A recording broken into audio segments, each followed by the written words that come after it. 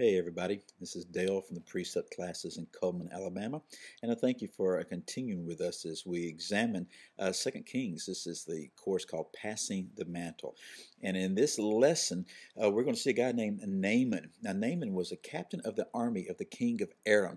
He was a great man with his master. He was highly respected, and it was because of him, because of Naaman, that the Lord had given victory to Aram, okay? And that's the enemy of Israel. So we're going to see a lot about the Aramites and about Naaman.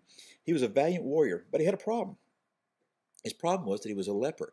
And quite often it comes up, well, how could he have been a leper and done all this right here? Because I thought that lepers were always ostracizing the people. Well, there were varied forms of leprosy, and there was also the idea if you were totally white, you could hang out with them. We'll see that later on, okay?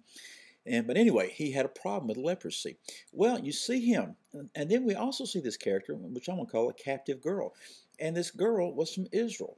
She had been captured by what we will see later are called marauding bands. Okay, they would go out and just capture people and pillage and do things like that.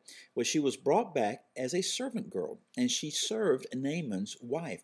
And one day, this captive girl, now remember, she had been taken from her homeland, been brought to a foreign country, been made a slave, literally, and she was serving the wife, and she made this comment. She said, I wish, not that I with, but I wish that my master were with the prophet who is in Samaria. Then he could cure him of his leprosy.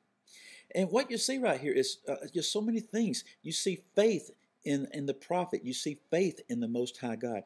You see compassion in a girl that had been abused, that had been captured, had been hauled off.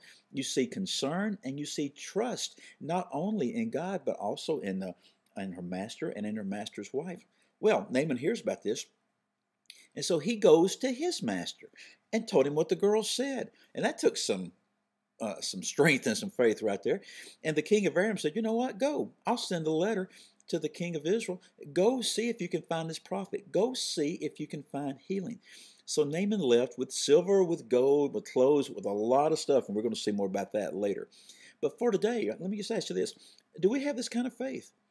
Do we have the attitude of this captive girl right here? And do we seek our answers and our solutions in the Lord? Even if we're in a desperate situation, in a hard situation like she was, do we speak out when we know that it is the Lord God who has the answers? Take these things before the Lord and see what he says to you. Again, I'm Dale, and I'll see you again next time. Bye-bye.